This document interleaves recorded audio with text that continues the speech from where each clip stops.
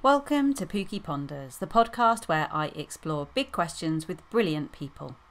Today's question is, why does loneliness matter and how can we build connection, community and belonging?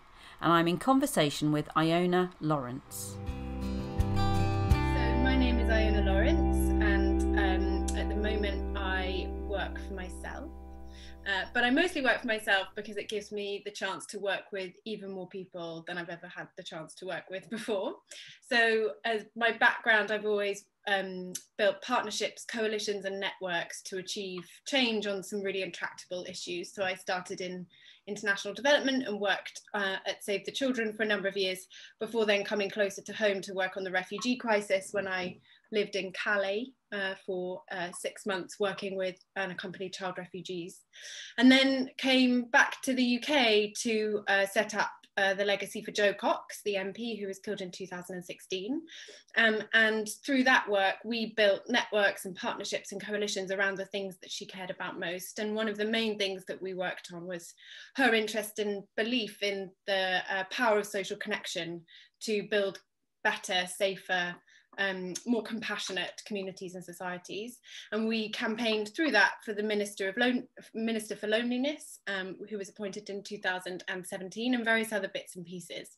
And now most of my work is around how we strengthen the relationships and the connections that we have with each other in every aspect of our life to build a kind of better future for everyone. And in my opinion, it's relationships, the relationships we hold in all aspects of our lives, that are one of the key things that we need to do as we look ahead to some of the big challenges we all have in common. Wow. Okay, I'm just going to digest that for a moment. So we're thinking about loneliness today. So the episode question, which is always only ever the jumping off point, and we go wherever the conversation takes us. But the jumping off point is, why does loneliness matter and how can we build connection, community and belonging, which seems to be like a really core theme through your work. So I don't know if you want to start jumping off there and then thinking, I'd be really interested to hear a bit more about the Jo Cox Foundation and you know, how you came to be the person setting it up and what you've been doing there. Yeah, well, I can start with that story. So Jo and I were sort of friends through politics and through the charity sector, and she was a good friend, but not a really close friend, which I think is important, because I think we set up her foundation. Her family asked me to set up her foundation in the months after her murder in 2016, and I had the kind of the privilege and the honour really of working alongside her family and friends to work out where they wanted to make her legacy count. And so I was in kind of the interesting position of having a huge amount of goodwill. You know, in the weeks after Jo's murder, £2 million was raised in a crowdfunder. Wow. Can you just, before you go on, just because we have people who'll listen from all over the world, just explain who Jo was? Oh yeah, sorry. So Jo was a backbench member of parliament. She'd only been an MP for about a year before she was killed. And before that, she'd been an aid worker for a couple of decades. And in 2016, in June, in the weeks running up to the Brexit referendum, she was killed in her constituency in Northern England in Yorkshire by a man who disagreed with her on a number of things, but namely Brexit. And when he went to prison, you know, he went to prison not because he was experiencing any kind of psychotic episode. He was a political extremist, so it was an assassination. And I think, I don't know what you'll remember of that time, Pookie, but it really felt like it touched a nerve in like sort of the hearts and minds of people up and down the country. So of course there were her two young children aged 2 and 4 who lost their mother at that stage, and her family both in Yorkshire but also in London, her in-laws in Reading, whose lives were turned inside out and upside down. But that also there were literally hundreds of thousands, if not millions of people up and down the country who then were writing letters to the family and to the foundation when we were set up, expressing what her example had meant to them. Many of them hadn't known who she was. She was not significant in any sort of big public profile, although she had every intention of becoming a front bench minister when the time came. But what she's perhaps most renowned for now is that in her maiden speech, in the first speech she gave in the House of Commons, she said that in Yorkshire, in her constituency, that is very diverse and has lots of different communities living side by side, that the thing that she was often struck by as she's kind of grown up and lived in that area was that despite all the things that divide them, that time and again she was reminded how much people have in common, and that more in common has become something of a kind of I don't know what's the word, mantra, I suppose, for who she was and what she stood for. Yeah, and I think that is something I do remember from that time and from her murder, was that we felt like quite a divided nation with the whole Brexit thing, but everyone came together regardless of your politics. Actually, this was just wrong, and I think that was something everyone agreed on, that it was horrific and wrong. And it's fantastic the work that you and colleagues have done to remember her in this way. And I'm sure that well, I don't know. It's very difficult, isn't it, to say that something good came out of something awful, because actually we'd much rather she was here and she was a frontbench MP making a difference, I'm sure. But remarkable what you've done. So you said you had £2 million in donations. Yeah, well, so about a month or so after she was killed, her family realised that they wanted to set something up in her memory. But one thing to know about Jo is she was like knee high to a grasshopper. She was incredibly short and a bundle of energy, and always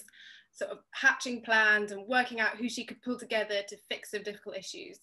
And so what they wanted to do was take that energy, take her her conviction around doing the thing that mattered with whoever was needed in order to make the biggest difference, and put that in a foundation. And so with this £2 million, we also had the most unbelievable amount of goodwill. So Barack Obama had called her family the day after she had been killed to sort of offer his condolences. We had literally hundreds of thousands of people up and down the country writing letters and getting in touch. We had all of her MP colleagues in Parliament. And so her family sort of sat down with me and said what they were looking for was a legacy that could build on all of that energy. So it wasn't just about how do we take the £2 million and make that kind of build her legacy, but also how do we be invitational about kind of building a legacy for her that makes the most of and capitalizes on all of this goodwill, and does, I think, what I felt all the way through was a very Jo thing to have done. She'd have looked at this absolute tragedy and she'd have sort of like taken a great big deep breath and been like, we're going to make the best out of this. And so I had the sort of challenge, but also the kind of privilege of sitting behind the scenes, behind all of that energy, and trying to choreograph it into a plan that made sense, but that also enabled everyone who wanted to play a part to be able to play a part in building a legacy for her. So the things that we picked up very quickly, her colleagues in Parliament, Rachel Reeves and Seema Kennedy, who were on opposite sides of the kind of political parties, came together and picked up on this loneliness commission that she had set up just before she was killed. And they decided that they were going to use that as a way to do what Jo had wanted, which was to build a kind of public and political profile around loneliness as an issue. And that there's a whole story in that in and of itself, and we perhaps can come back to that. Alongside that, we, worked with international development colleagues to create a fund for £10 million in her memory to go to sort of women's causes overseas and various other bits and pieces. And there were sort of a whole bunch of things that we did, and you'd only have ever seen her friends and family lead that work. And then I ran this amazing tiny team behind the scenes, doing all of the sort of organizing that's essentially needed for all of that to make sense. And yeah, it was extraordinary, and it was part campaigning, it was part grief work, because everyone we were working with was sort of, including myself, like pouring their grief and pouring all of the emotions that we had in the sort of months after into making it count. And that meant, you know, it was stressful and exhausting, but it was also some of the, I think, the most powerful work I will ever be a part of, and is something that I think collectively everyone, the hundreds of us who played a really big role in building her legacy, will look back forever and be like incredibly proud of, you know, what we were able to make happen, and in a way that I think Jo would have, Jo would have probably giggled at lots of points, I imagine. There were ridiculous moments where we were, maybe I should tell you the loneliness story, because that's like why Jo cared about loneliness. Yeah, I was going to say, why did Jo care so much about loneliness? Yeah. So there's sort of various things. So she grew up in Yorkshire. Her father was worked in a toothpaste factory, I think, although I might have got that wrong. Mum worked in a school, and her grandfather was a postman, and she said she remembers walking around Batley, Batley and Spen, the constituency, with her grandfather, the postman, and recognising that there were, you know, lots of people that he knew the name of. Then she goes to Cambridge University, and having come from a working class background to Cambridge, she experienced extreme loneliness at Cambridge, and she talked a lot about how, you know, she almost left university. In fact, I think she did leave for a while and then went back, and she found it really, really difficult. And then she went into international development and became an aid worker. And then Jo's family in Yorkshire will say, like, they just lost her for a few years. You know, she was always on a plane somewhere, and she'd come hurtling back in and then fly back out again.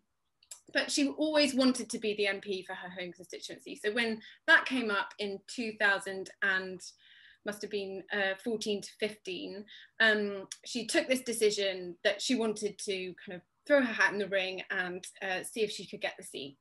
And she pitched up back in her hometown and started knocking on doors, as you do, to campaign, and was really struck by how, knocking on lots of doors, it wasn't just older people, perhaps, who you might imagine are the ones that want you to come in for a cup of tea and sit down and have a chat. There were lots of people who were really wanting to have a chat with her, like lots of people for whom this was one of the only social contacts, if not the only connection they were having in a day. And those might be carers, they might be people with disabilities, they might be, yes, lots of older people, as lots of people stereotypically imagine. But actually she was touching on almost every aspect of the community that was experiencing a lack of social contact. So when she arrived in Parliament as an MP, she started talking to people, like fellow MPs, and saying, you know, was loneliness something that they'd seen in their constituencies, and what do they think could be done about it? And she began to realise that there was this sort of, what some people have called a hidden epidemic. And I think we need to be careful about pathologising loneliness, because that might not necessarily be particularly helpful, but that certainly there was this unrecognised upswell of disconnection in all aspects of our lives that was bubbling up in lots of different ways, but that could quite simply be described as loneliness. And that, you know, in some ways that's, you know, there are lots of roots to it, right? You can look at the way in which family life has changed, fewer family meals, more kind of sort of divided families or single parent families, all of that kind of shifting structure. There are workplaces that can, you know, increasingly with anything from 0 hours contracts to like moving or shift work, you not connecting in your workplace. You can look at communities, or you can look at faith groups, and the fact fewer of us belong to faith groups than ever before, trade unions and other memberships. And then you've got layered on top of that social media and the kind of digital age. Like, I think at the heart of that lies loneliness, which is the people who've studied it for years. Loneliness in itself is the gap between the social connections you have and the social connections you want. And when there is that gap, that is the personal subjective feeling that you have. And we know that the cost of it is humongous. So Julianne Holt-Lundstadt is one of the kind of leading academics on loneliness, and she is fairly kind of famous now for having uncovered that loneliness is as bad for our health as 15 cigarettes a day, and it sort of costs our economy £32 billion a year.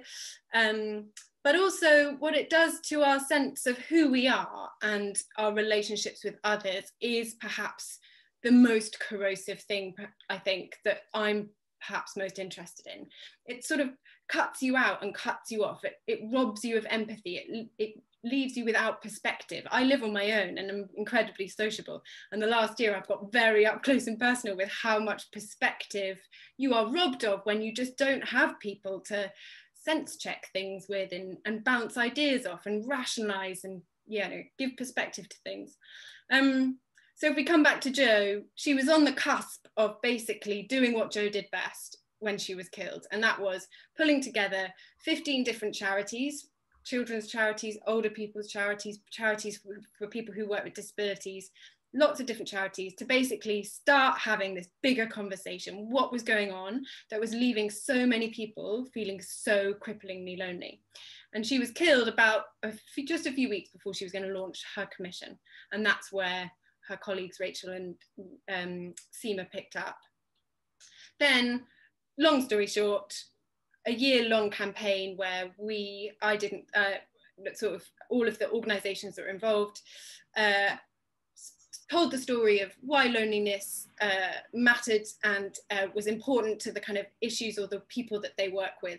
And at the end of it, we published a report and called on the government to kind of show political leadership. What could they do, not to fix the loneliness problem? No one wants a government to make friends for them, but what can the government do to really set some of the agenda and the tone for this conversation in the country? And that's why when in 2018, I think, they announced that the Minister for Loneliness was being appointed, the world's first Minister for Loneliness, we were absolutely delighted, because that is one of the things that the government can do, is help set priorities. And in them appointing a Minister for Loneliness and agreeing that it needed a strategy and proper money, it was a real kind of moment of agenda setting, not just in the country, but actually around the world, about what matters. And what matters here is relationships and the power of relationships to keep us happy and healthy.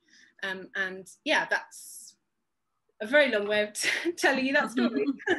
So what is the job of the Minister for Loneliness? I get that it sends a really important political message to say we prioritise this enough to have a minister and there's a need for a strategy. But what do you hope that, or what has that minister achieved? What do you hope that role will achieve in the future? Because it's a great milestone to have that role in place. But what does it do? Yeah.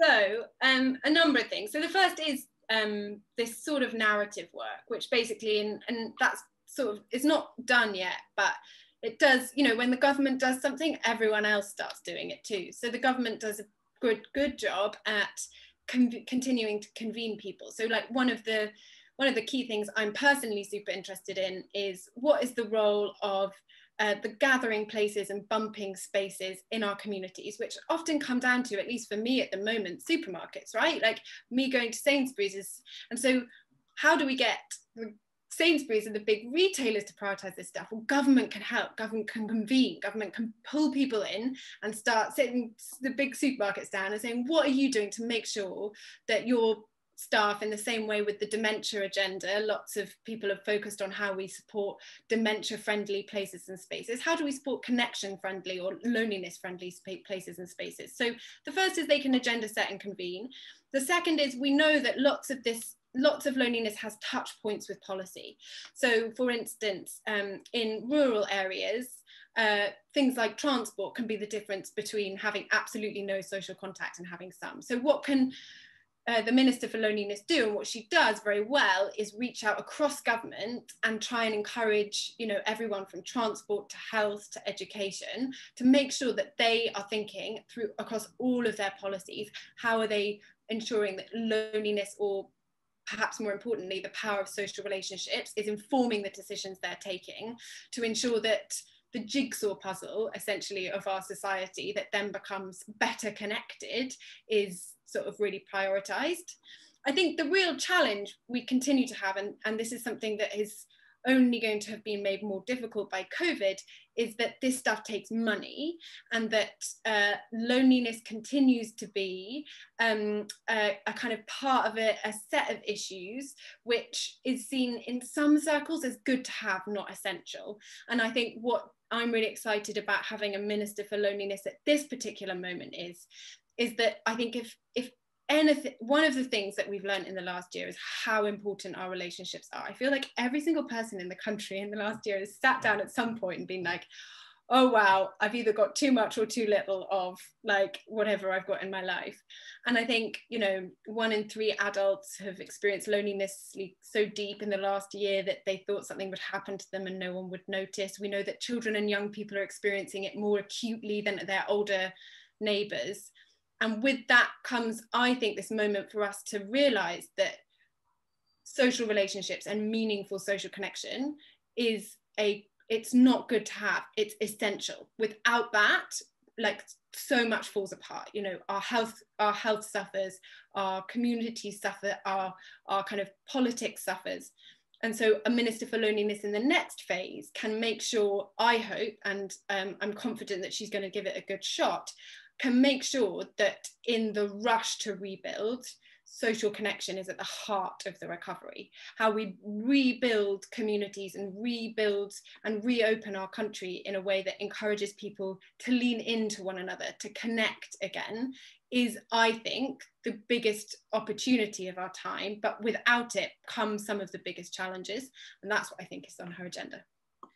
And how do we go about doing that, you know, leaning into social connection? Because I feel like, I don't know, you'll have, I'm sure, much more coherent thoughts on this than me, but during this time of the pandemic, there's a couple of things. One is that we have learnt to connect in different ways. So in a way, the world's got smaller, and, you know, we can have this conversation despite the fact I assume we're hundreds of miles apart right now. I don't know, it doesn't matter.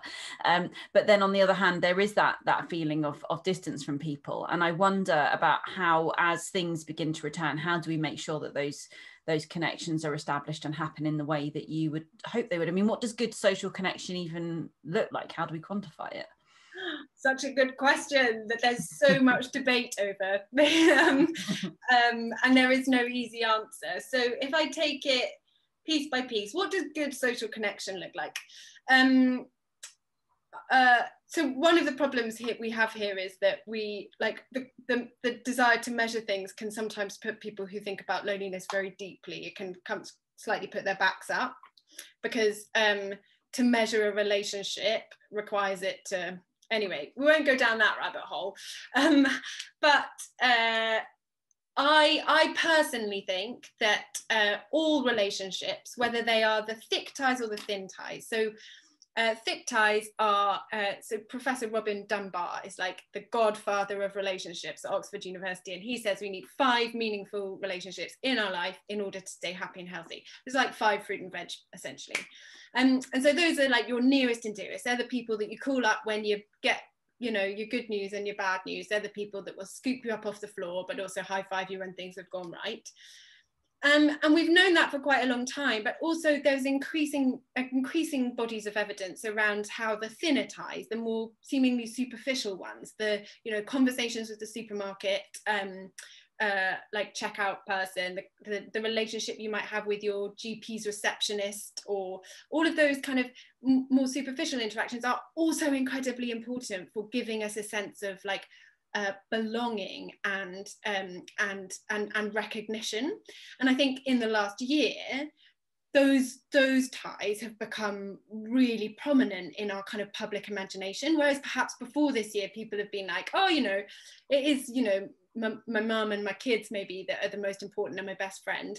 I do think there's been a really interesting focus in the public eye over the last year about the role of all of those, you know, the neighbours on the streets, the mutual aid, all of the conversation about all of the bubbling up of social connection and renewed neighbourliness. I think that speaks to this kind of the importance of the thinner ties as much as the thick ones.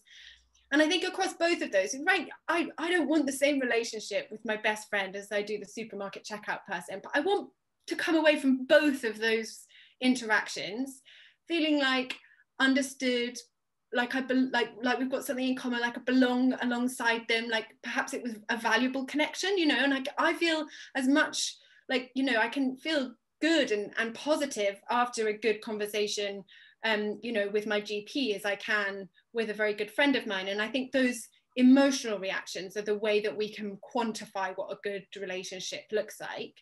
And I then think that I believe that relationships should be the first principle. How many times did you say, well, has someone said to you, or have you said to someone, oh, you know, it was amazing because, you know, that doctor or that person really went the extra mile. They did the thing that was like made me feel good. I believe that relationships shouldn't be the extra mile. I reckon we should be designing them into everything, because if we've got a good relationship with someone really important, whether it's a teacher or a GP or an employer, that then creates the conditions for the other outcomes you want from that relationship. So you don't want to wait until, you know, your doctor's missed a very important health change. You want to have a good enough relationship, not a deep and meaningful one, but an open and honest and understanding enough one that something doesn't have to go wrong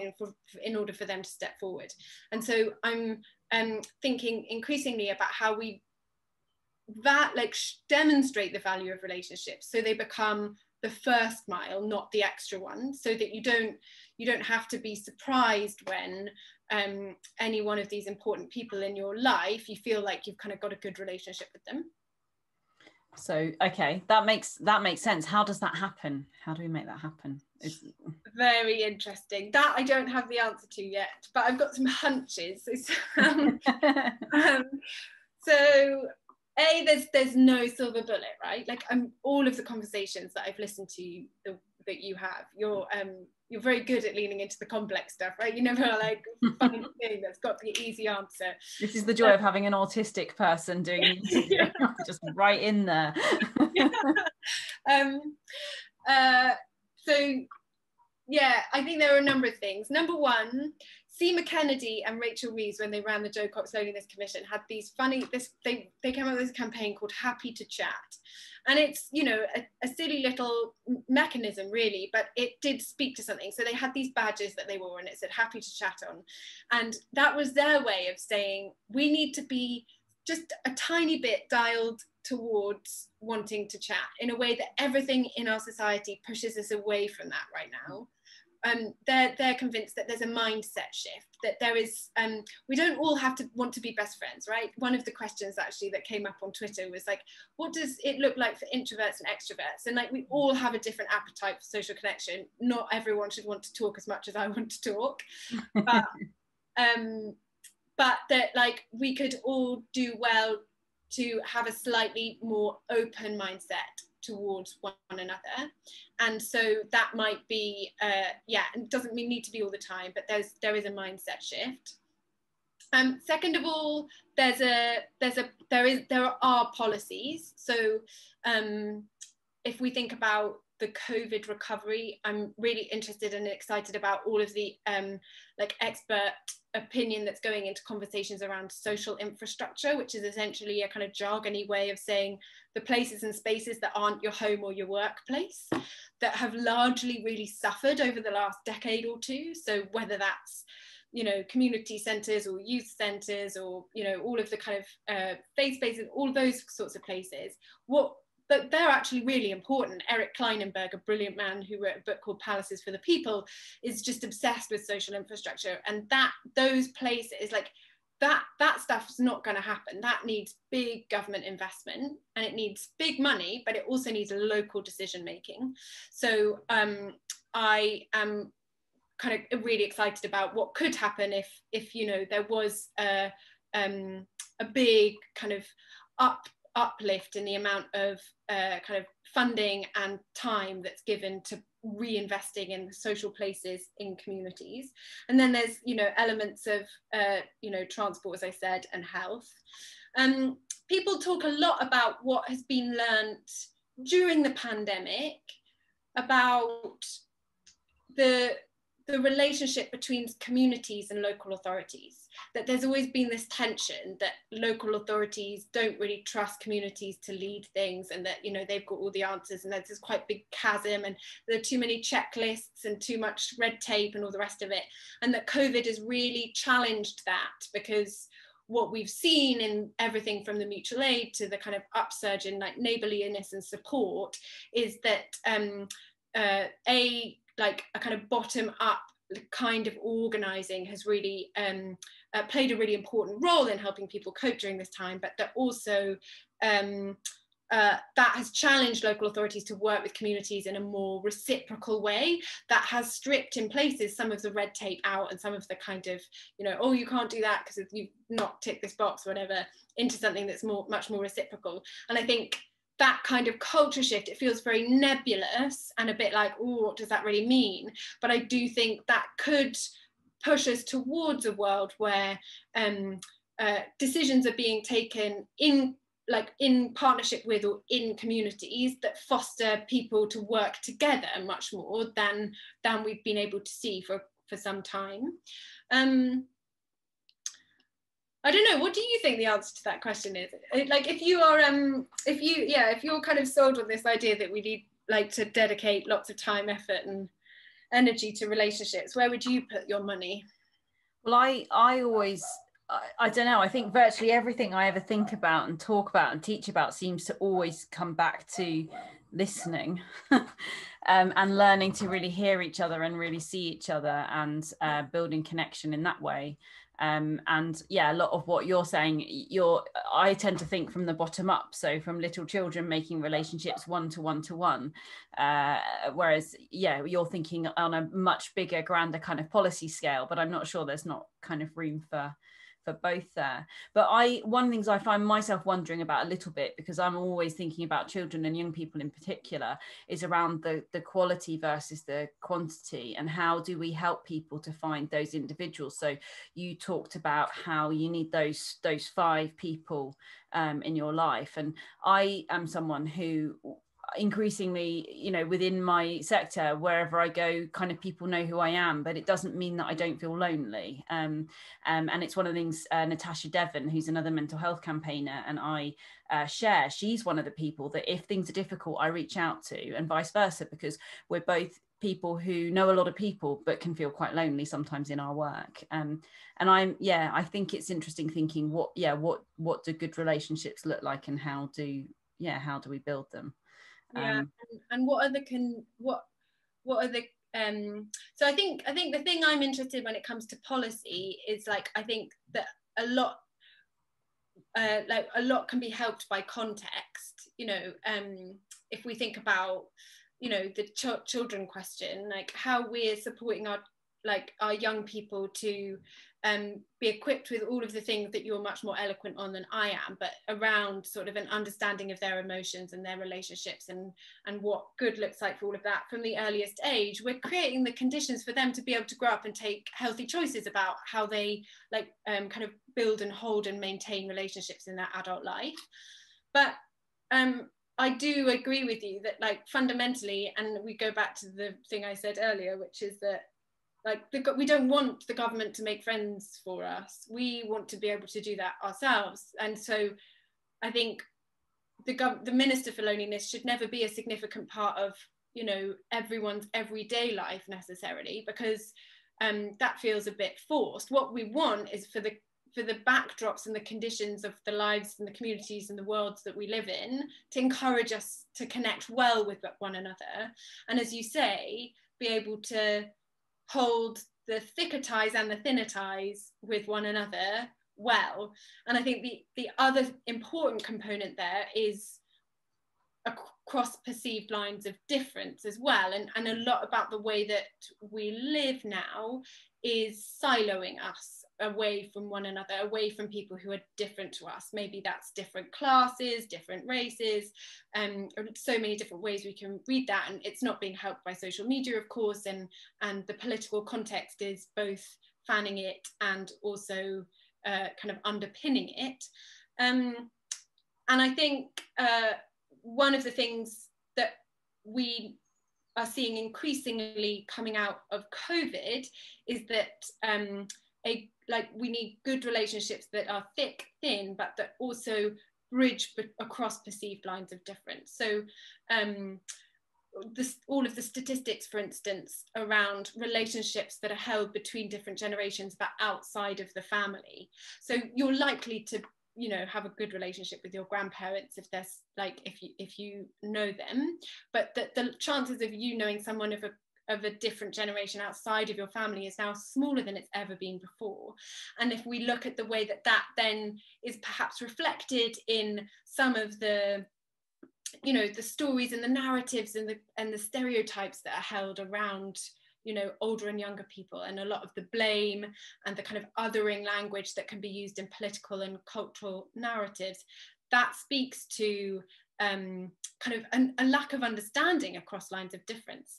And if we come back to Jo believed not that relationships are the only or the most important thing that are needed, but in knowing people, you're much more likely to be able to put yourself in their shoes, have empathy, put them in perspective, and take, you know, the good bits and the bad bits that we all have in the round.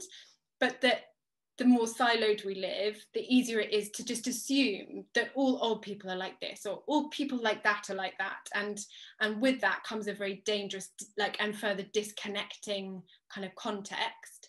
I'm just rambling now. I can't remember how I got into this. Oh, you were talking about quality, weren't you? Yeah, but hearing you talk, I'm just wondering as well now though, what are the kind of common barriers to connection? Because, you know, you said right towards the beginning about how we might assume that loneliness only affects old people, for example, but I'm assuming that although that's not the case, and that we might see loneliness at every age and stage, but that there's a reason for that stereotype, and that perhaps there are more percentage of older people who might feel alone and lonely. But I wonder what might be, so is age a common sort of barrier to connection, and then what might be other kind of barriers to connection? Because I think about it from the point of view of, you know, we had that question around introversion and extroversion, and I think that people like myself who are autistic, and particularly as we come out of the pandemic and we've lost all our social skills, how you build connection then, and whether there are other things, like if you're transplanted into a different culture than your where you grew up, for example, if that makes it hard. I just wonder if there are common themes there that you've are there common themes that you're aware of? Are there things we can do to overcome these barriers? So there are lots of different ways of talking about this. I think the way that I look at barriers are, there are barriers that are around our own individual need for and confidence and capacity around connecting with others. And that's different for each one of us, but at our core, like, humans are social. So, like, you know, obviously everyone needs different and looks for different things in the relationships they hold, but we are designed to be together. We are designed to live alongside each other and connect. And from that, we will build meaning and purpose in our lives. So that means that I believe I have a hopeful view of human nature, which is that if that's our starting point, even though all of us have a different appetite for it, like we come into this world wanting to connect well with others. And that, like, each of us should be given the support and the encouragement, and a lot of this, and you'll be the expert at this, right? All of the attachment stuff around, like, how we learn how to relate and be loved and love in our very early years, then form the backdrop to, like, the relationships we hold as we get older. But, like, all of that is sort of from the inside out. So, like, that's and the barriers that can exist there are the, you know, barriers where we, you know, don't learn good like kind of relationship practice when we're young, because of the relationships we hold from a very young age and all those sorts of things. And then obviously things like trauma and grief, you know, we're all just, you know, bundles of you know, messy relationship, experiences, and that will just show up in the way you relate to people across all of your life. And those are the barriers that can exist, or some of the challenges and opportunities that can exist when we think about ourselves out. And then there are barriers around the context we work in, right? So the spaces we move in can either promote or disencourage or dissuade us from connecting well. So, we've all been in a context. I'm writing a blog at the moment about a bunch of things that I'm thinking about, and the story I'm using at the beginning is the story of Jackie Weaver, the politician. Anyone who's listening overseas, Jackie Weaver is a local councillor, local politician in the UK who went viral in February this year because she was basically shouted at over Zoom by a whole load of fellow councillors. And for me, that was because they hadn't taken the time to build the relationships that could have meant this disagreement was perfectly doable. But she works in, she was operating in politics, and politics is known for basically not fostering good relationships that then make conflict more straightforward. And that kind of is showing up a lot in the way that we see interactions there. So the other set of barriers are like, how are we responding to the context we're operating in? And is that context encouraging us to connect well and build the right sort of relationships for that context? And so yeah, like, I suppose a very simplistic way of me thinking about the barriers would be from us out, and then the context around us and how we interact with it. But I'd be interested to hear how you would answer that question. How do you see the barriers to connecting well in all the kind of different ways that means for the kind of work that you do? I think, it's a big question, isn't it? I think I often think about it within the contexts of environments. So we often think about how do we enable children or staff to feel a sense of kind of belonging and connection within their school environment in particular. And that's been a particularly interesting question this year for children who have not had the appropriate and normal transition into school, either who've started for the first time or they've moved to a new school this year. And also for staff who perhaps are working with colleagues who they hadn't had the chance to meet or get to know, and they've had very little face-to-face time. And one of the things we thought about as schools went back recently in England was about how we create that sense of community again, and we thought really carefully about that. And actually a lot of that has felt like we've had to do things that almost feel a little bit contrived, and think about how we create sort of shared sense of purpose and goals, and sort of come together doing quite sort of frivolous things but with a really deep purpose. And I think you've the great get together stuff is one of your things, right? So maybe you might speak to that a little bit. But I think sometimes it's about finding ways to bring people together that might feel a little bit weird at first, but in the hope that something sparks, I suppose. Yeah, because that's the other side of human nature, right? So like, I do have this like very hopeful view of human nature, but also, let's be honest, most human interaction, particularly at the kind of superficial end, can often be incredibly awkward. Yeah. And I worked, the great get together, but also there are just hundreds of brilliant different ways that people are basically creating. You don't just bring two people together and they like spontaneously combust into some sort of meaningful connection, particularly not if you're British, right? So we need the thing that is the thing that we do whilst we let the relationship grow. And that might be the, at a superficial level, like on the superficial connection side of things, the shopping that's being put through the checkout till, or it's the meal that you're eating at the great get together, which is, as you say, a nationwide community picnic that brings neighbours together for a day every June to sort of hang out and have fun. Or a brilliant organisation that I do a lot of work with called the Cares Family, who bring together older and younger people in big cities where you've got like those kind of two generations living side by side but absolutely no interaction happening. Mm-hmm. And the Cares Family organise dance parties and pub quizzes and like treasure hunts, basically to burst people's bubbles and give people an excuse to reach out.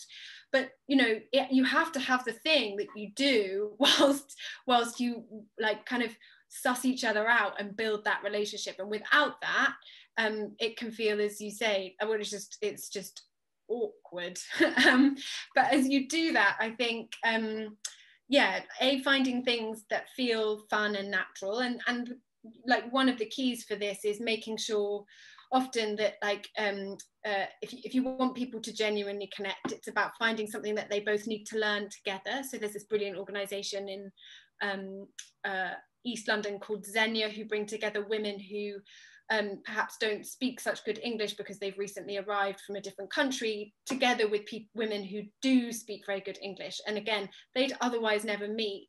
And they meet every Saturday and they talk about lots of different words in lots of different languages. And it's not like English as a foreign language in the traditional sense, but it's just a way for people to connect around the thing that they're both learning, right? So everyone's learning languages together in the same way that everyone's eating food together at a great get together. You need to create a kind of a flat or kind of reciprocal context for people to connect well. If there's this clear power dynamic where someone is just here to bestow their expertise on someone else, that's a useful relationship, but it's not the sort of relationship that I'm super interested. That's not the sort of relationship that fixes like the loneliness problem. The loneliness thing is created by giving people like something to do that then fosters a sense that they have something in common. And there's a man called Johann Hari who wrote a book called Lost Connections, which you might have come across, he makes this point very well about how loneliness isn't really the lack of like other people, it's the lack of having something meaningful in common with other people that then fosters a sense of belonging. I think sometimes you can feel most lonely when you are surrounded by people that you don't connect with, actually, can't you? And I think, you know, in hearing you speak there, I think one of the things that is massively underrated or not pushed enough really is hobbies. I think hobbies are, as an adult who doesn't always find it easy to connect with people, when I look at my life as an adult now, I was a late comer to hobbies. I've always been very purposeful, and most of my relationships have come through my work, but in recent years relationships that have really mattered to me have come through climbing and singing, which are two newer things in my life. But when you do things alongside each other, and again with, you know, that sense of purpose and learning from one another as well, I think it can foster really brilliant friendships. But it's hard, and I think maybe we forget that making friends isn't necessarily easy, and as you say, it can be awkward at the beginning, yeah, sometimes we need to just maybe be a bit brave and push through that and recognize that it's hard for the other person as well as for us. I have a friend who the other day said, I've met someone and I really want to be friends with them. They've met in a kind of context which wasn't a friend sort of making context, but she'd identified, she said, I think I need to be brave and reach out because I think we could be friends. And actually it's so funny because she did do that. I said, go on, just do it, what's the worst that can happen? And she did, and it seemed that this other lady was feeling exactly the same thing. And I think we so often find that, but we often wouldn't have had the conversation and would have just walked away, and that connection is lost. I think we have to be brave. Yeah, I completely agree. I think there are two things that I was thinking about there. One on that latter point, which is around vulnerability, which is, you know, can be in some ways a bit of a buzzword, but I do think there's something in being prepared to look a bit foolish. Yeah. That is important in the game of relationships. You know, particularly when you're thinking about those top five, like, my top five have seen me at my absolute best and my absolute worst. And, you know, in order to get there, we need to admit and be ready to be like our full messy selves, and that needs vulnerability. And so much of the context that we currently live in, whether it's, you know, cancel culture or, you know, fast news or social media, all of that context is toughening us up. It's requiring us to not want to be that kind of messiness, that kind of vulnerability, that whole self that we are. And I think, yeah, there is something around, like, how do we usher in more space for us to be as messy as we really are? Because, like, you know, let's be honest, humans are just one great big mess, I think. And second of all, like, you're talking about hobbies made me think about how, like, you know, I don't believe that we want to look backwards in a kind of rose-tinted spectacle way. at all, because there's lots about the way that society and communities have been structured in the past that is very good that it's in the past. But that some of the stuff you're talking about, the kind of doing things with other people in a kind of ritualized way, was handed to us by a set of institutions and social structures, whether they were membership organizations, trade unions, faith groups, all of that kind of infrastructure that used to just stick us together. With that ebbing away, as you say, you've gone and found those hobbies, right? You might have like been introduced to them by a couple of friends, but it's not like, you know, it was kind of handed to you on a plate. You had to carve it out for yourself. Yeah. And that's not necessarily a bad thing, but at scale, what does that mean? Because also, I don't believe that those big institutions and those big gatherings of people in the kind of big membership sense are good just because they give us things to do. They also make us feel part of something bigger than ourselves. And one of the really interesting things about the Great Get Together was in 2017, on the first anniversary of Jo's murder, when allegedly in partnership with this amazing organization called the Big Lunch, 9 million people came together in their communities on a single day and basically had lunch parties and picnics and get-togethers of less than 100 people, mostly, often less than 20. And when we did the evaluation of that, people said it was so nice to spend time with our neighbors. We'd not, like, it was the thing we'd always meant to get round to, but we'd never quite got around to it. But the other really valuable thing was opening the newspaper the next day and being like, oh my gosh, we were part of something massive. That's really cool. And I think that speaks to something that we've lost from not being organized in those bigger groups now, which is that sense of like, bit like larger us, as a friend of mine called Alex Evans talks about. And I think I don't have an answer to it, but that's a really big question. Like, what are the big stories we tell ourselves about how we come together and why we matter and what the things are that we have in common? Not to paper over the cracks or to undo the kind of the brilliant vibrance and diversity of us all, but that hang us together enough that we feel like we've got common stories and we've got a shared agenda, and that well, we just know that's really important. We just don't have the answers to how we find it in the future. Big questions. What's next for you? Like, is loneliness the thing for always for you? Like, did you always imagine loneliness would be the thing and it's the thing? Or yeah, what's next? Oh gosh, I don't know if I have got an answer to that. Well, I said at the beginning, I work for myself, not because I actually enjoy working for myself at all, but because it enables me to work across so many different people. So I sort of have 10, 11, 12 projects on at the go at any one time, and they stretch across sectors, they stretch across scales. You know, some of my stuff is like hyper local and some of it is really big and national, international. And I love being able to weave together that kind of work in a way that feels like I'm being able to do something that, yeah, is like as big as loneliness requires us to think. In the long run, I think, like strong social connection and the power of like relationships to kind of pull us together and heal us and create a better future for everyone is exactly where I want to focus my energy. But as Jo said, I believe like loneliness is everyone's business. So I'm open to playing a part in that work alongside all of the other brilliant people that I do this work with in pretty much any setting. You know, as I've alluded to, I'm as interested in how this agenda can be furthered by the UK's biggest supermarkets as it can by government ministers, as it can by every single person in the lives they lead day in, day out. And so I am, I suppose, interested in anything that gives me the ability to do it in any of those settings. What's the answer to that question for you? I mean, I suppose both for you, but also for the loneliness agenda.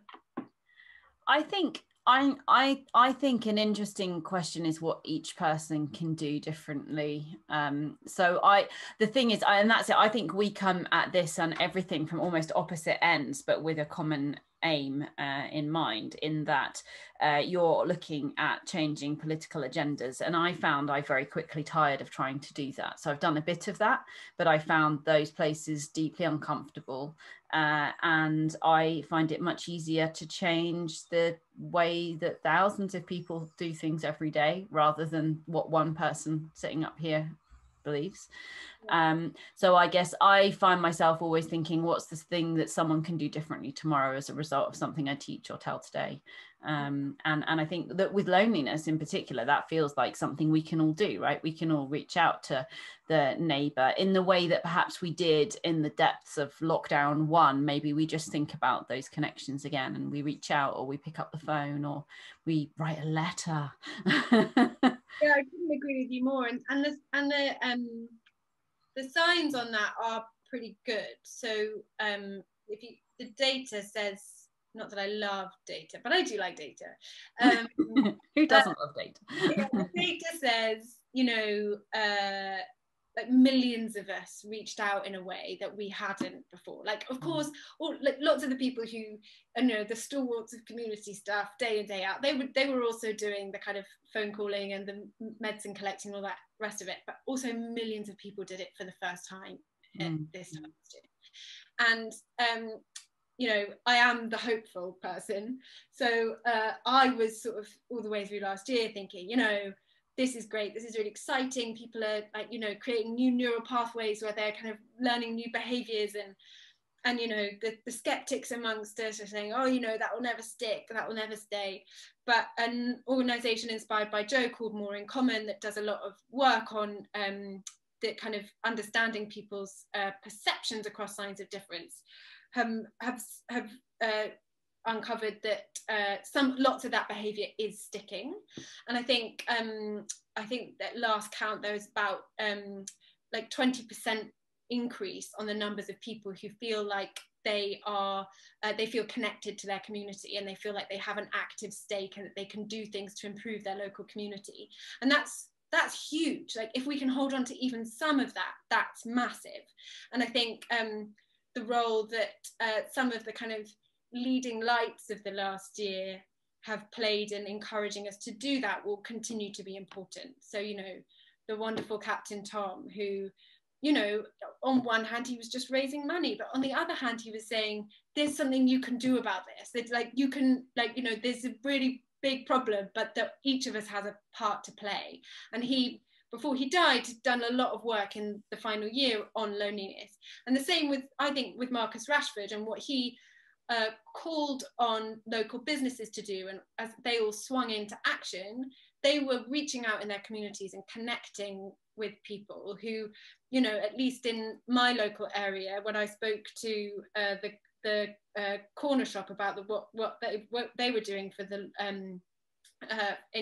like inspired by Marcus Rashford, they'd not done it before because they didn't know. They were like, oh, we just never thought about it, but then he showed us how, and so we reached out to the local school, and now we're playing a role. And that, at the heart of it, is about a relationship. They're building relationships across a line of difference, and understanding through that where they can play a role and what can come out of that, and then they're swinging into action. So I think, yeah, like the role in of those kind of, I suppose, those people that can show us what's possible and that can inspire each of us to play a small part is essential. So yeah, I agree with you. It does take every single one of us, and that's what fixes this problem, not governments. Government can create the context, but you know, we're all our own free agents, and we will connect as we want to connect in the years ahead. So yeah, I agree with you. It's every single one of us. I'm wondering about setting a challenge for people who are listening or watching this. So the reason we're speaking is because my good friend Jo Heyman, introduced us. So Jo's one of my best friends. He'd be one of my 5. And he said we would get on. So he introduced us so that we could talk on the podcast. And I do a lot of that, introducing people, often in a work context, but I'll often have, I'm blessed with a really brilliant network, and I'll often think, of connections and just have a feeling that a couple of people will have synergy. I like to think of myself as like the Cilla Black of the mental health world. But I wonder if people listening could just think about that in their like personal lives maybe, and just think, who could they connect? Where could they forge a connection between two people who might not have met before? Because you never know when the magic might happen there. So I reckon that's a challenge we should put out there, everyone. Yeah, I think so. And the other one I like, but again, this is definitely not for everyone. But the conversations that you wouldn't have had if you didn't set out to do them. So this friend of mine called Janice is interested in the, you know, talking to strangers essentially, and not in a way that's intrusive, or, you know, it requires, like, you know, you not to want to like force yourself on other people, but, you know, the conversations at bus stops or at check-in counters or whatever it is, those conversations I also think are an interesting kind of an interesting test. And sometimes I do you know, talk to other people, and then we set ourselves tests, and it's always interesting, like you know, if you then check back in again, who people did meet and where they did find even just fleeting moments of connection that they wouldn't have otherwise had by just saying, like, today I'm gonna maybe have one conversation that I wasn't, like, you know, that I wouldn't otherwise have had if I hadn't put my mind to it. So make connections with people around you, yeah, as those opportunities arise. But as I say, I have to be very careful about this because I'm an extreme extrovert. So like, I just I don't want to say that that's something that everyone will find value in, because I speak very much from my perspective, not from other people's. Yeah, I have to say, the thought of doing that like makes me want to vomit, but although that's an interesting thing. So in a work context, I do it all the time when I've got that, you know, professional face on, but then I'm the person who will go and speak on a stage to 500 people and then literally go and hide in the toilets rather than have to have conversations in the break, because it becomes too much. But we're all different. What thought would you like to kind of close with? I'm spending a lot of my time thinking about this transition we're going through. We talked about your daughters and the transition they're doing back into school and how difficult that is. And I think with transitions, we have a chance to decide what we take forward and what we leave behind. And you know, most of us are just spending lots of our time trying to like muddle through day to day and, you know, keep food on the table and roofs over our head and children happy. So this stuff doesn't have to be big, but I am thinking a lot about what is the thing that I want to take forward from the last year, which has had some really deep lows for me personally, but also some sort of moments of like reflection and resolution. And what do I want to set intentions about as I take forward, as I look forward, and what do I want to leave behind? And I'm thinking a lot about that with my relationships. And I think, you know, there's no single answer for everyone, but I do think, as I said, we have all had to sit back and reflect on the relationships we have and the way we relate to others in the last year. And that as we look forward, I think I like hope that with that knowledge and that reflection, we're choosing to take forward the best of our relationships and the best of intentions around our relationships, leaving behind you know, the more isolating, lonely and disconnecting elements of relationships in the past, because as we look to the future, it's in each other that we're going to find the safety and the security and the belonging and the kind of the hope that we need in order to kind of weather what will undoubtedly continue to be quite a scary and uncertain future.